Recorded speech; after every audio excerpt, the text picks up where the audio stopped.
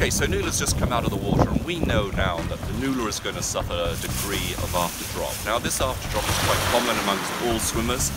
If you spend any time in cold water, you can be sure that when you come out, your core body temperature is going to drop slightly. And the reason is quite simple, because you have your skin, which is in contact with the cold water, your muscles, your ligaments, your tendons have all cooled down.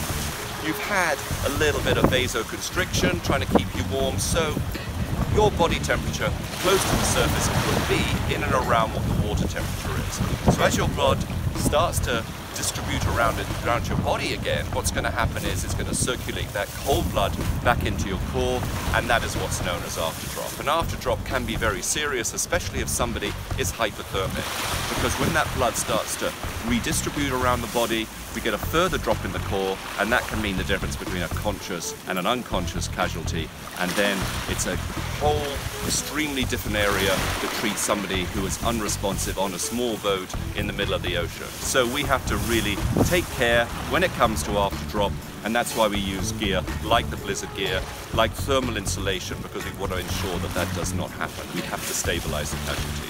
I swam just only 45 minutes today, but the temperatures are between 7 and 8 and 9 degrees, so with the wind chill of a northeast wind today, that was enough. I think the most important thing is that there isn't any wind inside here, and normally because we exit the water and your clothes are quite remote, so to actually be in an environment where I'm not getting cold while I'm standing is amazing, and I think I could actually get dressed inside in the bag.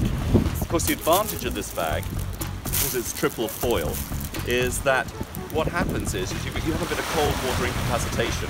You're certainly not hypothermic after your swim, but you are going to get colder. You know you're going to get colder here. So what the bag does, it stops the convection currents, it stops the conduction currents if you sit down, and it keeps that heat in. And this is important. And Blizzard make these bags so they're very transportable. These sort of bags, which are the old style foil blankets, aren't really much good for what you're doing here. No. Because the simple reason is, firstly, they blow away. Secondly, you're encapsulated in this. It was easy to transport them down, they're all vacuum packed. So really, what that's doing is keeping your body nice and warm. And as I say, you're not shivering in front of me, which is certainly an indicator for me that you're not that cold.